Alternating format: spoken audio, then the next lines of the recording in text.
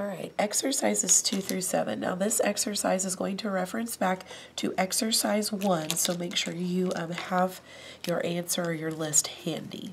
So question 2, what percent of the 4-letter passwords from question 1 contain no A's? So if we go back and look at our list, the only one that doesn't have any A's is our last one, so it'd be 1, but we need to find our total, which we have not done yet.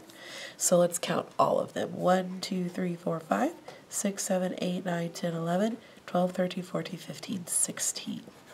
So it'd be 1 out of 16,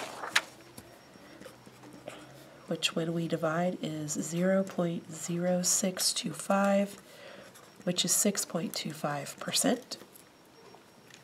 3, what percent of the 4-letter passwords from question 1 contain exactly one A? If we go back to our list, this column has exactly one A, so 1, 2, 3, 4 out of 16, which when we divide is 0.25 or 25%. What percent of 4-letter passwords from question 1 contain exactly 2 A's? We have a column for that as well.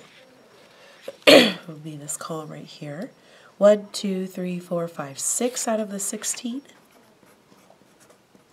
which when we divide is 0.375 or 37.5%. What percent of the 4-letter passwords from question 1 contain exactly 3 A's? Got a column for that one as well.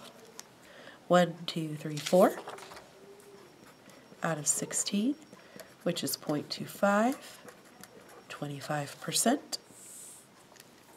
What percent of the 4-letter passwords from question 1 contain 4 A's? That would be this column right here, so 1 out of 16, which is 0.0625 or 6.25%. And then finally, what percent of the 4-letter passwords from question 1 contain the same number of A's and B's?